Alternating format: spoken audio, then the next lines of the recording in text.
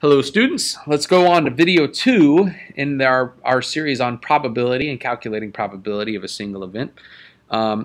This time it's going to be a little more complicated than that six-sided die example because we're going to have to use permutations and combinations to figure out, and then what we're often going to have to use is to figure out the total number of possibilities. Okay?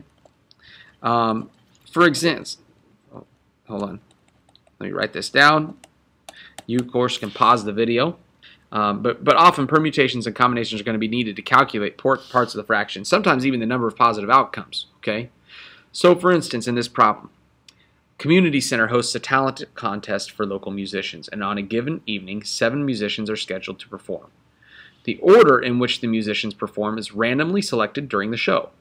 So what is the probability that musicians perform in alphabetical order by their last names? And we're going to assume here that no 2 musicians have the same last name. Okay, so first things first, how many different possibilities do we have? Notice that we're talking about a situation where we have 7 musicians and we're going to line them up in alphabetical order. Okay, so in other words, this right here means that order matters, right? And I hope that sounds familiar after the last few days of working on problems. That means that we're working with a permutation here. Order matters. We have a group of 7 musicians and we're going to put all 7 of them in order, right? So there are a couple of ways that I can look at it. First of all, I could write it as 7 NPR 7. In other words, I have a group of 7. I'm going to align them up in order matters and I'm going to use all 7 of them. I could type this in my calculator, and if I did 7 NPR 7, 7 math menu, probability, there's my NPR button, right? 7. That's tough to see because of that glare. I get 5,040. Or I want you to notice that in this situation, I could build a little diagram, and some of you guys will find that easier. And I could say, okay, first person, I have 7 choices to choose from. Second person in line, I have 6 choices, then 5 choices, then 4, then 3, then 2, then 1. That's really the same thing as 7 factorial, right? And so if I do 7 factorial, math menu, probability, there it is, option 4, 5,040 choices. You pick a way that makes sense to you. Okay, so 7 people chosen 7 at a time. I have 7 factorial. That is 5,040 choices. Really, all we've done so far is we've found then the bottom of the fraction, right? So there is there's the first part. Okay. Now, the second part says that, you know, how many of these actually have them in alphabetical order? And this might be a little bit more complicated, but really, if you think about it, listen, if I've got a guy named Smith and a guy named Johnson and a guy named Jones and a guy, you know, if I have 7 musicians, there's only one way that I could possibly line them up that has them in alphabetical order.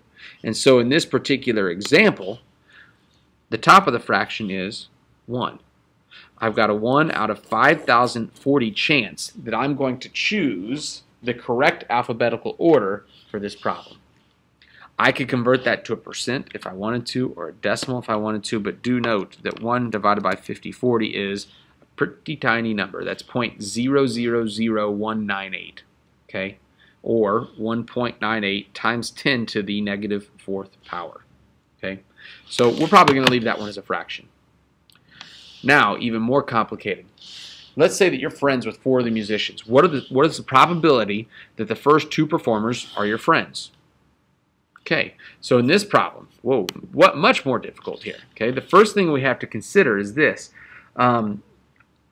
As I go through and I line these people up, I'm interested in the first 2 performers, right? And order matters. Bob then Sally is different than Sally then Bob. Okay, I mean, sorry. Order doesn't matter because I'm only interested in the first 2 performers, and I don't care if it's Bob then Sally or Sally then Bob. If Bob and Sally are my friends, then it meets the criteria, right? So in this case, order doesn't matter. So this is going to be a combination problem.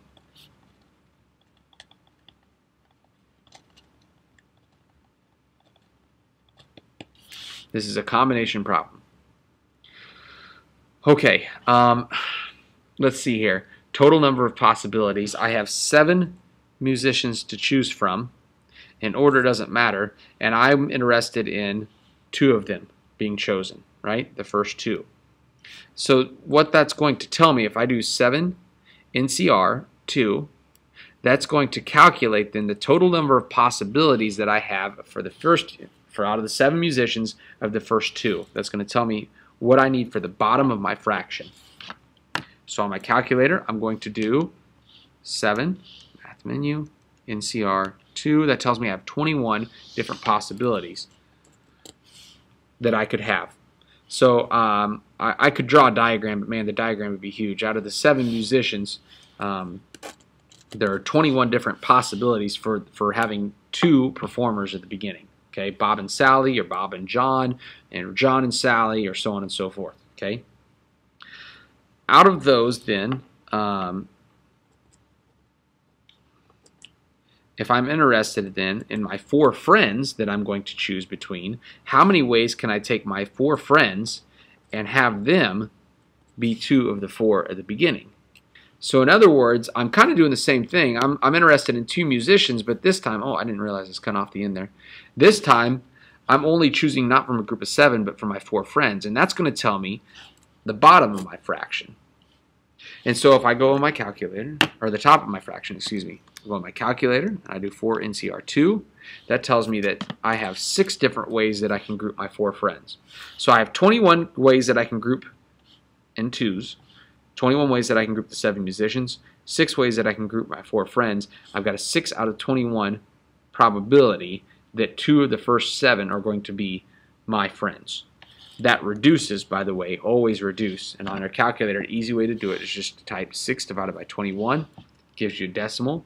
So 28.5% chance, 28.6% chance, 0.286 if I want to look at it that way. Or I can go to math, fraction, hit enter, and it's a 2 out of 7 is what that reduces to. Maybe you didn't need a calculator for 6 over 21, but there will be times later on that you do need it because the numbers we're going to be working with, like 5040, they're going to get pretty big in a hurry. So that one, once again, more confusing, isn't it? Right? So the permutations and the combinations are going to help us to figure out what we have in the top and the bottom of the fraction.